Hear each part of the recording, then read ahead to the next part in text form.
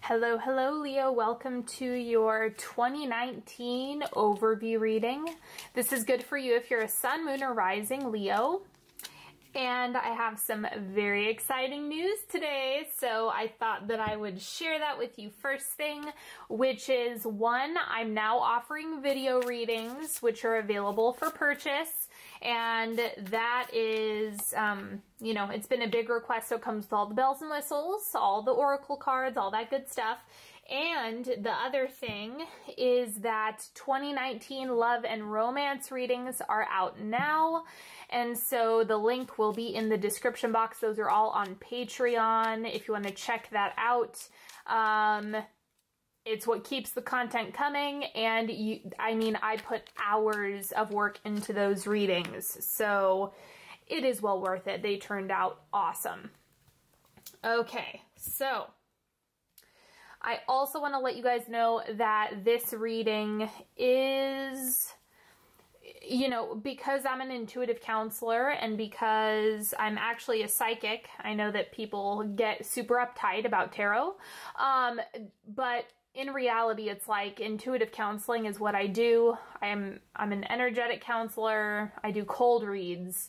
So that's actually my wheelhouse. I use tarot for healing, support, guidance, and so that's kind of what this reading is here to help you do if you are new to my channel and you have not been exposed to my style before. Don't mind me, I just spilled cards all over the place. Okay. So let's go ahead and get started with some oracle cards. Take a deep breath, pay attention. If there's something you want to have come up today, just go ahead, set your intention. And first thing, for today, I am kind to others. Beautiful. I don't find that Leos really have an issue with this, so it's almost like a reminder to be the highest and best version of yourself possible. And that's what you can do to even receive more abundance, more health, more well-being in 2019. And the animal card for you is bat. I don't know why these are upside down. So this is interesting. It seems like there's a lot to learn from the things that you can't see right now. It's like there's so much that's going to be coming up in 2019 that's going to kind of reveal itself. And this is just such an asset for you. I love seeing this because it's like all of the things that aren't exposed, all of the things you never thought possible. It just seems like there's this enchantment that's happening in 2019. I'm reading the bat as being a big blessing for you because it's shining a light on all those dark corners, and there's so much that you can't see right now that's really happening behind the scenes. So I'm excited to see how this plays out. Now, the botanical card for you is sacred. What in your life is sacred to you? And if the answer is nothing, then I would reevaluate that. This is something where it is wise to basically place meaning and responsibility on areas of your life for yourself. It's kind of that concept of the more responsibility you take on, it actually turns into your life having more meaning. So if you're feeling like there's nothing in life that is sacred, make it sacred. Make it something that you can really depend on. This is also going to be a great year to use some rituals for yourself. It could be a morning routine. It could be an evening routine. It could be a prayer practice. But at the end of the day, ritual will be good for you. And the angel card for you is understanding. Reaching a deeper understanding of yourself, reaching a deeper understanding of others. This just looks like you're getting so much clarity already. Like there's so much more value in your life. And it's actually making the relationships that are around you much more high quality, along with the opportunities that are coming your way. The central energy for you in 2019 is the Queen of Pentacles. So I think this is going to be a great year to get grounded, make long-term plans, think big picture. Focus on all of your desires, all the things that you would like to create in this lifetime, and really, as I say, put pen to paper with this. Like, make it so. Make it so. Act as if it's already happening. Treat it as something that you're doing in present time. Take action that aligns with your big-term goals, your long-term goals, excuse me, not big-term goals. So just pay attention to that, because there's a lot to learn here. And I think this is actually going to be a more consistent and stable year for you than maybe past years have been. The Queen of Pentacles is just an awesome energy for you to be working with in the central base, because it looks like from this point, from the central energy for you, you're going to find that consistent things are a part of your life naturally. Now, I'm doing a mind, body, spirit spread, so we're going to start with mind.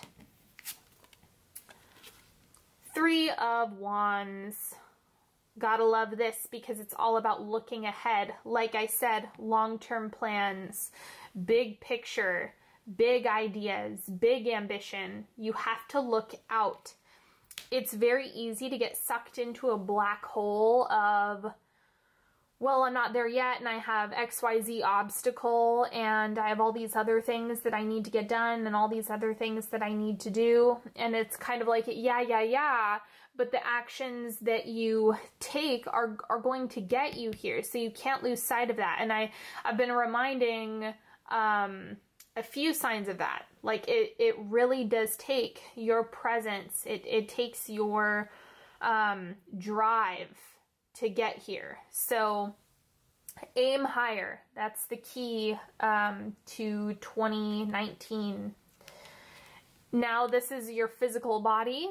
We have the 7 of Swords. So are there bad habits that you need to let go of? You know, this is kind of, this is like a quit smoking, you know, stop sitting around so much, stop procrastinating, you know, step away from unhealthy relationships that make you feel like crap. I mean, that's what the 7 of Swords is telling you to do. Like, you have to stop things. You have to clear up some space. If you're overwhelmed, what do you need to get rid of? Are you overextending yourself? Are you making too many promises? Are you spreading yourself too thin? That needs to be cleared up too, because you need more energy for yourself, it looks like. And the 7 of Swords is just reminding you it's more about what you take away than what you add in 2019. So it's about putting an end to the habits that are distracting you or pulling away from bigger and better things. Now, your spiritual experience in 2019 is the 2 of Swords, leading on not knowing and having to take the plunge even if you can't see what lies ahead. It's super, well, it can be really uncomfortable, and so this is just reminding you that it requires your higher self to kind of be sitting in the driver's seat when it comes to dealing with the unknown and dealing with uncertainty. And then the clarifier for the 2 of Swords is the 3 of Wands. So trust is interesting because it's kind of like you don't have total control over the timing, which is super annoying. I get it. But the focus needs to be on the desire, not on the obstacle. If you're only focusing on the obstacle, then obstacles are what will come your way. You want to focus on the progress. Overemphasize small wins, get overly excited when you get closer to a goal or when something positive happens. And that's how you can start to like reprogram yourself in order to see the good in every single situation and to kind of embody the faith aspect. You have to look for it. You have to give yourself evidence. Otherwise, it's kind of like you can always look at the glass as being half empty. And this is one of those times when it seems like you're purely focused on the big picture. Like that that's the central goal for you. And so whatever that may be, whatever lofty things you're pushing towards, you have to keep that in mind, and you have to take actions that are really going to support your body through this process. You're going to have to keep your mind focused ahead. And then the spiritual piece is like, yes, trust is one thing, but kind of how you can allow yourself to do that is to constantly get your focus back on track where you want it. It's about making those subtle shifts as you go. All right, now let's look at the advice for you in 2019. Justice. I'm going to clarify this. I feel like it's more than stay balanced. I'm not reading that as being the key thing here.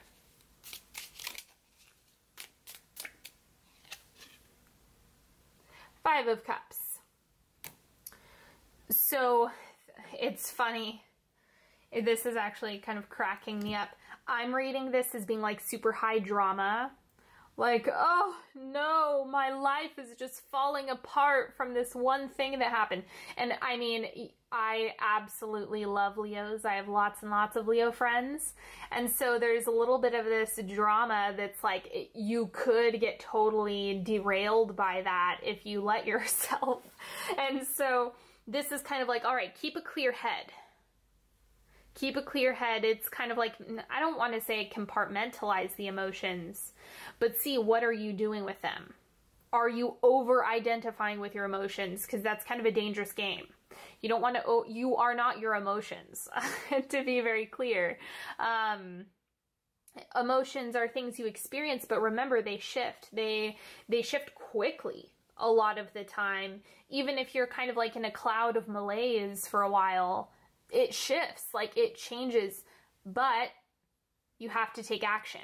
So this is kind of reminding you, consult someone or something that's neutral.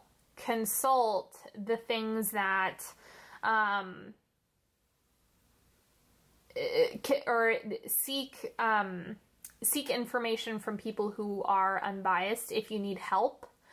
Otherwise, this is about remaining neutral, not filling in the blanks, not jumping ahead of yourself. It's kind of like you can quickly run into everything's breaking down, everything's disappointing, everything is blah, blah, blah. You can quickly get yourself there. And so this is like, hey, you want to temper that, you want to balance that, and not put yourself in a position where you're just, you know, throwing yourself into disappointment. You know, that's not the way to do things this year if you want to get the best outcome. So keep your head needs to be clear. This is also saying don't make emotional decisions. Don't make decisions out of one fleeting feeling that you have.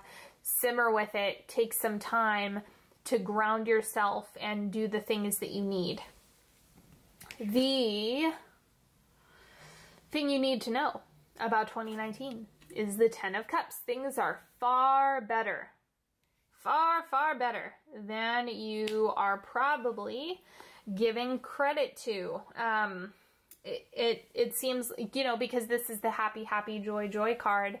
Special shout out to all those people in the comment section talking about how their life is a mess. So this is just like, if you're watching this video on a phone or on a computer, do you not have something to be grateful for? I mean, seriously, like, keep it simple. Look at all the things that you do have. You want to kind of like whip your mind into shape because things are getting so much better this year. This looks like there's a vast improvement. That does not mean that there are not hardships. It doesn't mean that crap doesn't happen. It doesn't mean that, you know, things don't get frustrating. I get that. You're a human being with human experiences. But remember to put things into perspective. Keep your eye on the big picture, and you're going to find that the 10 of Cups becomes more apparent. If you're getting lost in this tit for tat, in this obsession with a minor speed bump or roadblock, it's just going to derail you. So it's best to keep your eye on the prize, focus on the good things that are happening in your life, the good things that are coming your way, the healthy relationships that you do have, and, you know, continue to show gratitude for those, and you're going to be a magnet for more. That's why everyone preaches about practicing gratitude and self-love, because it makes you a magnet for more love and more things to be grateful for. So, you know, this is something you create. Nobody is just like given a free ticket to the 10 of Cups. You can be a multimillionaire and be miserable out of your mind.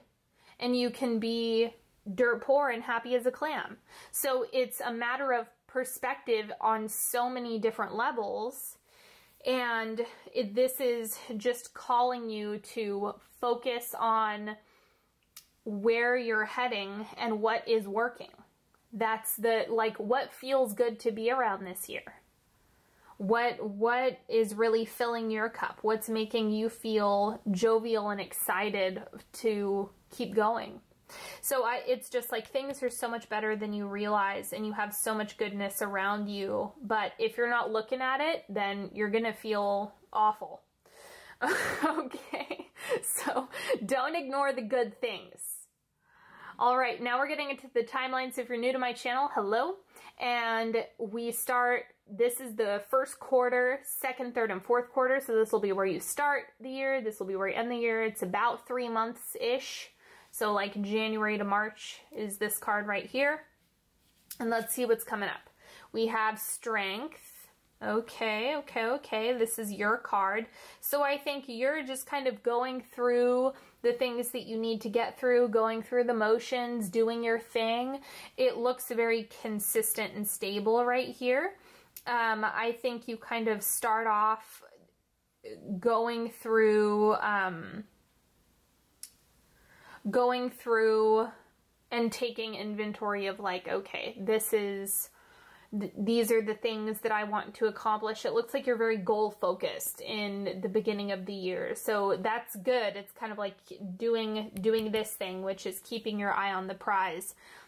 Give yourself, the best thing that you can do is give yourself something to work towards in 2019. If you don't do that, you're going to be missing out on something really wonderful.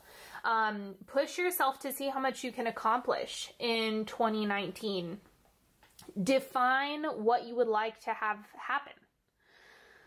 So this is kind of where you're starting off. Let's see what the second quarter is. We have the 7 of Pentacles, lots of options. So it's kind of like you've probably planted a lot of seeds. You have a lot going on.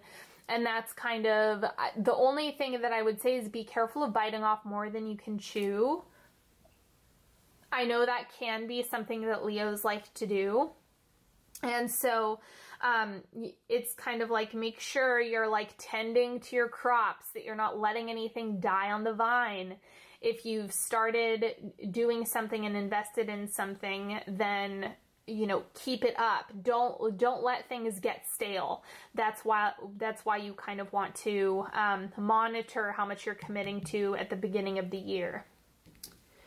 Then the third quarter, we have Temperance. There you go. Good job. This is like, all right, right on. Nice, nice, nice. I like to see this because it's like, all right, everything is going smoothly. You're still keeping it going. It's about sustainability. And that's I think you do it right at the beginning of the year. You're just keeping it sustainable, going through this, and then it becomes super balanced. You're achieving that equilibrium that's really working for you. And, yeah, honestly, this year looks really smooth. Let's see what the last quarter is.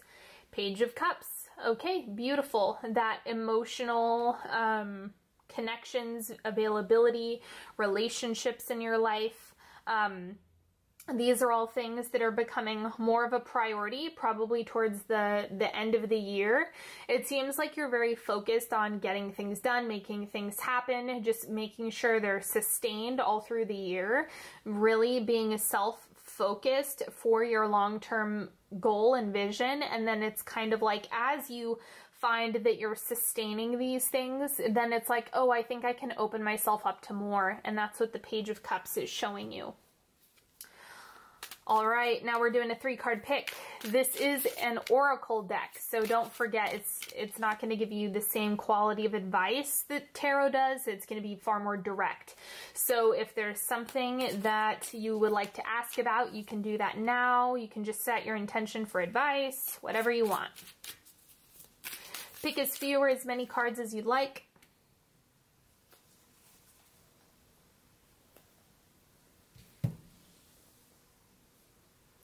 Card number 1, sacral chakra. So this is the 2nd chakra, and